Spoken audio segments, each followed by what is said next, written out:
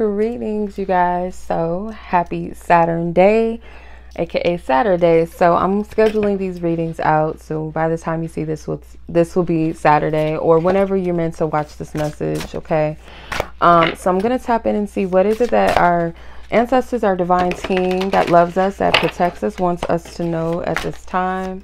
So let's go ahead and tap in and see what their messages are for us. Okay, Holy Spirit, angels that divinely guide us and assist us. I pray for the divine wisdom and our high council, our divine beloved ancestors, our celestial team, our family. What is the message that you have for this collective? Okay, I heard washing your hands clean. Okay, washing your hands clean. So you have the 9 of Cups. So some of you guys could be performers, or you come from a family of performers or entertainers, or you guys have gifts and talents. 4 of the sacred circles, which is the 4 of Pentacles. So some of you guys could be musicians. Okay, maybe you guys play like flutes, clarinets, some type of instrument like that. This is a communion with your spiritual team, your ancestors. Yeah, Princess of the Sacred Circles.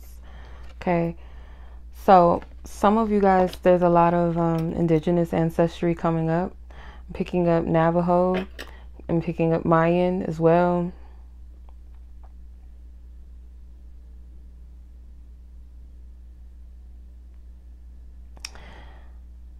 I feel like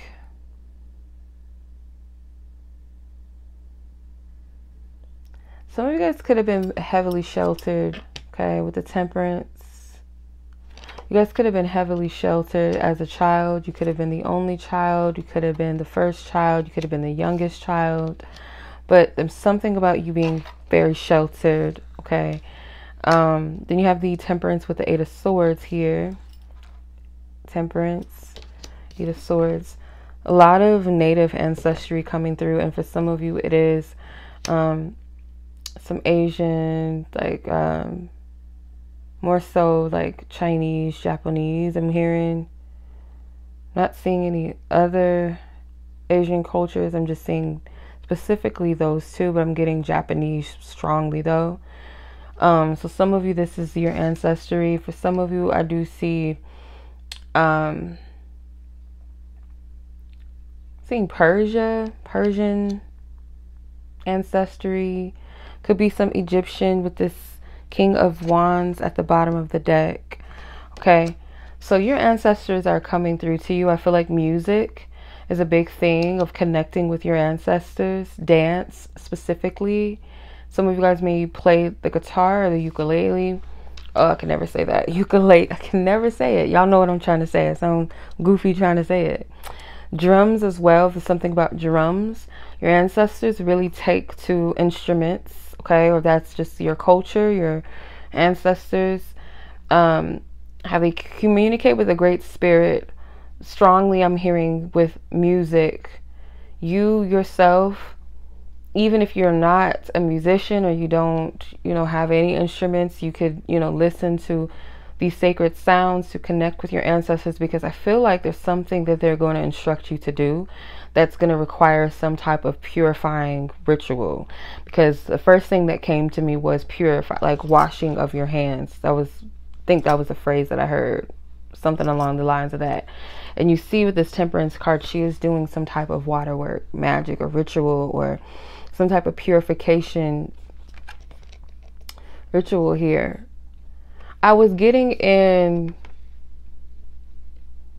one of my videos from last week something about going to the waters and doing some type of purification ritual or something like that. I'm getting it again here.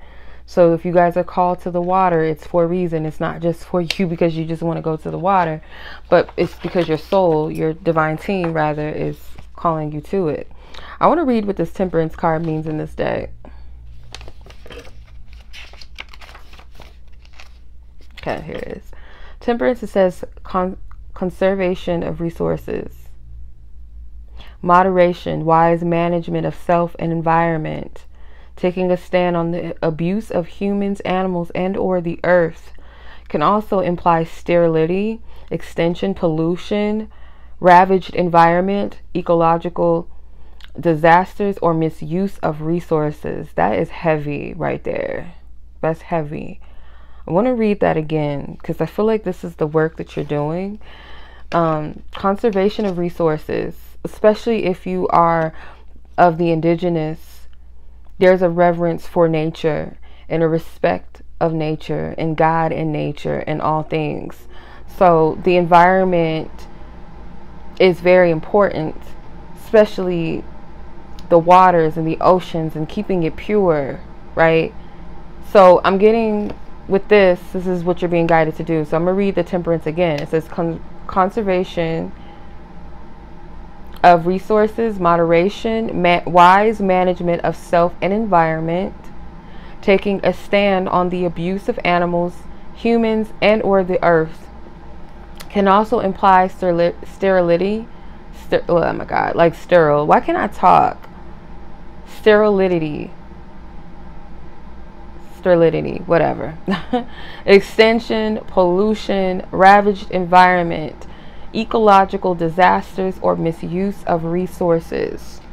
Okay, you're going to be called to do something, so I would take something with you, some type of sacred like bowls or something that you're going to be guided to use. I'm hearing shells, like those big shells. I don't know what I did with mine, but it's like enough to fit maybe in your palm of your hands. If you have little hands, it might be oversized, but something that's sacred to you, some type of vase, maybe a mason jar, something where you're going to do some type of work with the water. Just trust it, just go with it. Some of you guys already know what you're doing, but just trust it if you're called to it. With the Eight of Swords, there's something about getting over a fear as well, or second guessing or doubting for some of you. There might have been, I'm getting like strong feminine energy, some type of oppression or feeling of being oppressed, like your ancestor, like a feminine or the female side of the ancestors may have come from a culture where women were silenced, where they were, you know, kind of gatekept from doing certain things. They couldn't partake in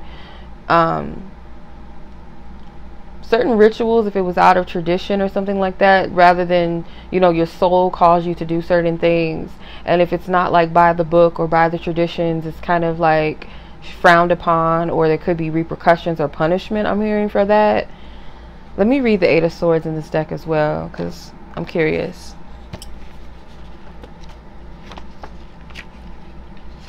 Let's see. This book is hard to turn. Cups, Wands, Swords. Okay.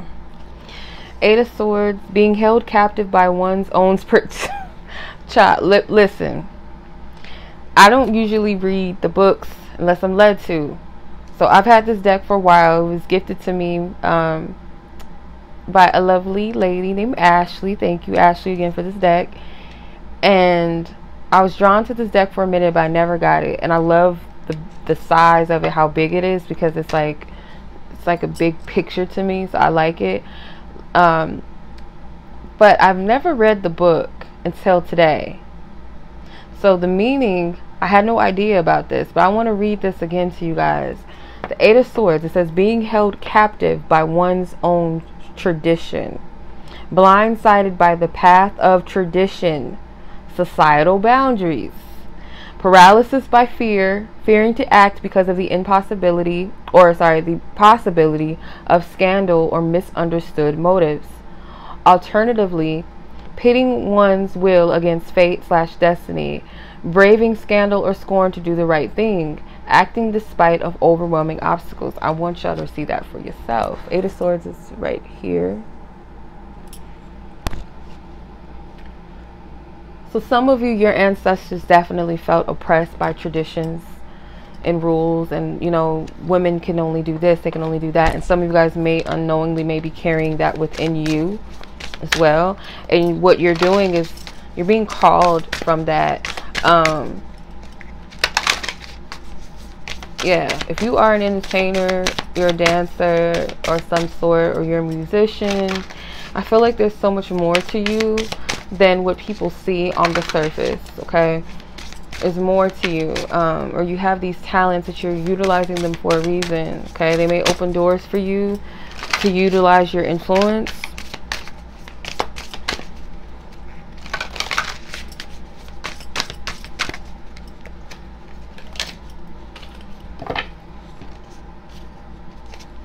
You have health. Take time to look after yourself, number 56. So some of this as well, like with the temperance said, it says looking after yourself and the environment. So taking care of you as well is needed. Your health, your spiritual team is encouraging you to eat lighter foods, alkaline diet, I'm hearing. Forgiveness for yourself. Yes, you're carrying a burden that's not just your own, but ancestors, but you also have to forgive yourself.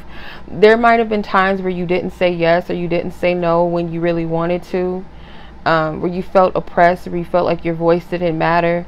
Some of you guys may be called to like center yourself, go within, meditate, do some energy healing work, affirmations around yourself, something with the third eye or the crown chakra. Listen to your whispers. You are being guided, number 22. So some of you guys may see 222 a lot, or 22, okay? Those are a sign that your spiritual team is calling you, and to pay attention, okay? Pay attention to those subtle feelings that you get, those subtle pulls, okay? If you're desiring something, you know, check in with your spirit and see where that desire is coming from. If you've been desiring to go to the water, it is for a reason. It's not just for your own enjoyment. I do feel like spirit wants you to go out there and connect with nature, purify your energy, you know, get some recharge. But also too, there's something you're being called to do. You're about to do some type of sacred ritual out there. Okay, you have the yang, the rise of the divine masculine. So you might be doing some type of healing work for masculine energy, or something about this patriarchal energy that could have started, or could have been wherever the genesis was of the oppression here of your ancestors, your feminine, your female ancestors. There's something about that. Okay, you have the inner child card, number 46. Listen to the voice within you. So you're very connected to your ancestors, very connected, and they speak to you. And it's some of you guys, they speak to you through nature, very subtle. Some of you guys, like the wind may, for you, might be a signal or a sign that spirit or your spiritual team is speaking to you. Your inner child is going to guide you to do things that you might feel like it's just fanatical or just really delusional. Like, okay, spirit says this is the spot for you to stand. I want you to pick this water up. I want you to sing to it. I want you to speak these words over it, pour it into the ocean or whatever. And you might think, oh, I'm tripping. I'm losing my freaking mind. No, your inner child is like that pure essence, that sacred energy that's most connected to God, that's guiding you. Okay. So I'm going to leave the reading at that. I hope this was helpful and this resonated with those of you whom this is meant to resonate with. And as always, be blessed, be safe, take care, peace.